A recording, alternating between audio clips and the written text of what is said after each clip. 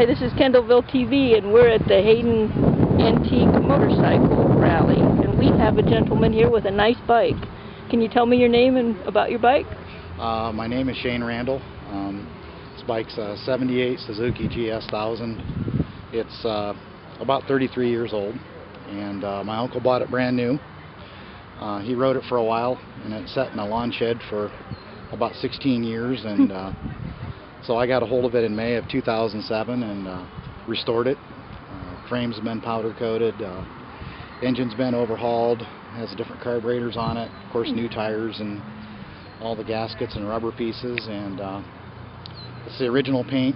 It's just been color sanded and a couple coats of clear put on it and buffed out, so it's kind of cool. The seat's still the same? No, the seat's different. So it looks a little different than a normal bike. Yeah, it's a little different. It was modified when I got it, but this is a different seat pan, and had a shop put some new foam on it and a different seat cover. Turn signals are a little different. Tried to keep it as close to as the way it was when he rode it. I don't think the stock exhaust lasted on the bike for 2 weeks when he bought it new. So. Hi, I'm Hayden Honda. We got our annual vintage bike show going on today. This is one of our Hayden Honda's bikes. Called it Gyro. Sold back in '86 for 1 year. We also have an old Honda Urban Express. That's a prelude to the scooters that we sell now. Plus about 35 other bikes sitting around that the locals brought out for everybody to look at. You don't see a basket on a bike like that much, do you? No, not anymore. We used to sell a lot of these. You still see a few of them being ridden around. And that Gyro, that's a three-wheeler. Is that kind of different? Yeah. They've made them for 2 years. Oh, wow, that moves funny. I mean, not funny in a bad way. When you go around a corner, you lean, but the engine and the wheels stay solid. Oh, my gosh. Do they make those anymore like that? Yeah, they only made them 2 years. Huh. You flip a lever up and it just sits there. My name's Mike Richter. It's a 1983 Kawasaki KZ 1100. It's had quite a few modifications done to it. When I bought it used, the previous owner had already put a different seat on it and adapted a Kawasaki Z1 tail to it from the mid-70s.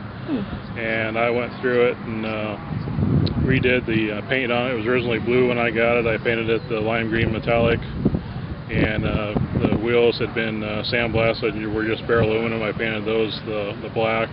I built a custom exhaust system for it and rebuilt the carburetors, put different ignition on it, put different handlebars, mirrors, fly screen, new tires on it, and just kind of redid a lot of things in the bike. And it's got about 17,000 now miles, and everything seems to run good on it, and been real happy with it and plan on keeping it forever. My name is Rich Morehouse. I'm from Albin, Indiana. It started life off as a bone stock CB 650, a 76, or 550, sorry. We've done some dimpling for the crankcases. Something a little different. Make out the pattern on paper, transfer it on, and then just take a 1/8" drill bit and just touch in and get the design set in, and then I'll polish the cases, the covers wherever I've done it. The color is a Chevrolet turquoise. All the lettering is decals that we clear coated in. The guy that did the overlays for the gauges, he had all the emblems custom made. It's a part that I found in Taiwan that is something I had waited about 3 weeks for. I cannot find them anywhere in the U.S., so I found it on eBay and what is waited. It? That's the original. It's a headlight eyebrow. But it's the only one I could find that had the vintage Honda emblem in it. My name's Scott Fortress. I'm here in Kendallville. It's a 1981 Honda Goldwing. Most people don't realize back then they necessarily weren't the full dresser bikes that they are now, that they originally were a standard bike. and then they kind of evolved into what you see for the Goldwings today. Wow. But I took even more off from mine than what it originally had. It's got no fenders, front or rear. I've got a real low drag bar style handlebars. The engine has all been gone through. When I originally got the bike, I traded the guy a lawnmower for it. If you can imagine how rough a shape it was in. It was a nasty, rusted bike.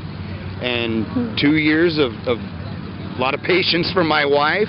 This is in our garage. I had it scattered all over the garage and put it back together one piece at a time. The seat I made myself.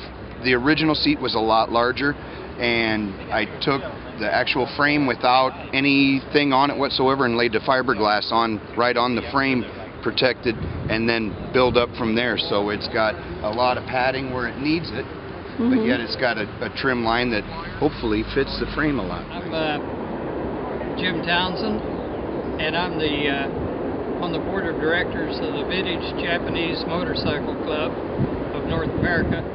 But this is one of the first models that Honda started importing. And they had an advertising thing. You meet the nicest people on a Honda, and this is the motorcycle that they imported and sold. But they sold thousands of these. In fact, they started making them in 1958, and they're still making them somewhere in Asia. But they've sold millions and millions of these. And not just this size, but they make some a little bit bigger. What do people like about these bikes? Why are they so popular? Well, you could ride them and not get dirty. It's one thing. They didn't go very fast. They run just about 40 miles an hour. But for riding around town, they were just perfect. It's kind of the forerunner of today's scooters and mopeds. Is that a one-stroke engine or more? It's got a little single-cylinder four-stroke engine. A lot of the scooters and things today are two-cycle engines, which don't really hold up as well as a four-stroke. But everything on it works, and the new ones today all work. They're just great little machines. This gas tank probably holds a little less than a gallon, pretty close to a gallon, I guess. But that's good enough to get you a couple hundred miles.